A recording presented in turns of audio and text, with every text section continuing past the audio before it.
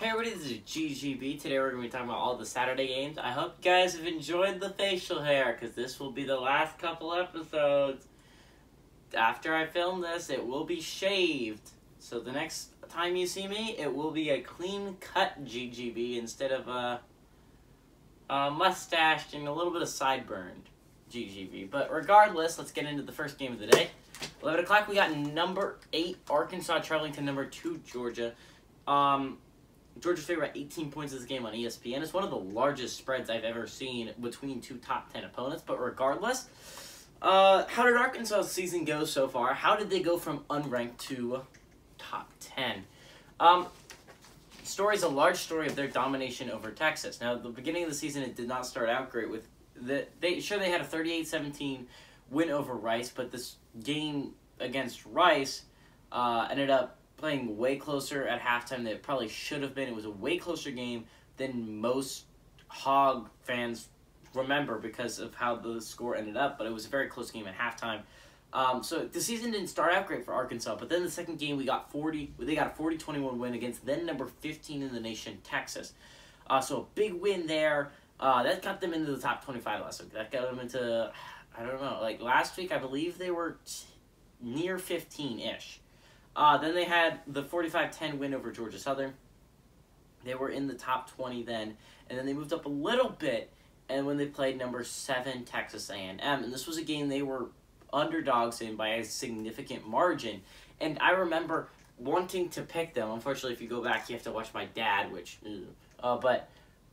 I really wanted to pick them in this game. I really like the Hogs in this matchup, but unfortunately, I got the ear infection, which I'm still dealing with, which kind of sucks. It really hurts.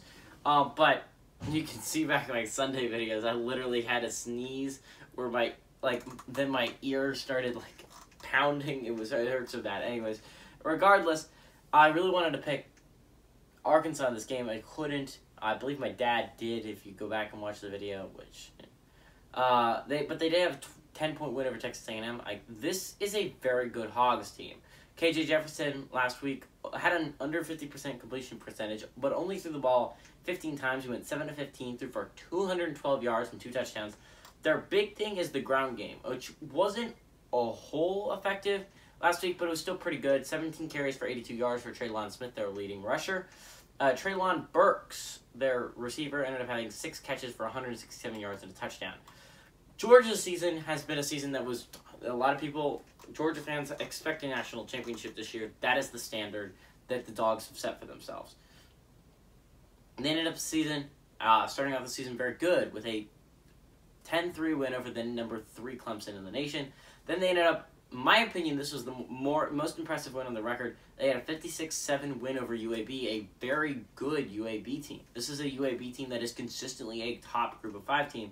And to dominate them like that with a backup quarterback just shows you how deep and how good this Georgia team is.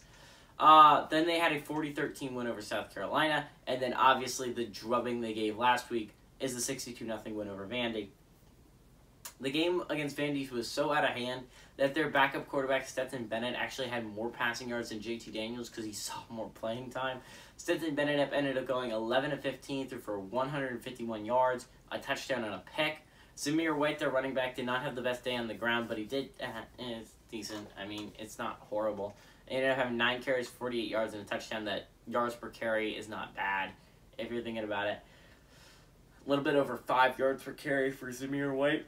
Brock Bowers, a tight end, was their leading receiver, which is the big problem I have with this Georgia team is their receivers have made me worried here. But Brock Bowers is a pretty solid tight end. He ended up having 4 catches for 69 yards and 2 touchdowns.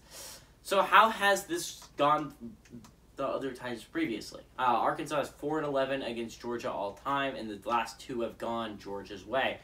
What is really interesting about this football game is I think the Hogs are playing extremely good right now. And I think Georgia is too, but I think this is a way closer game than most people realize. Give me Georgia to win, but Arkansas to cover and KJ Jefferson to have the game of his life.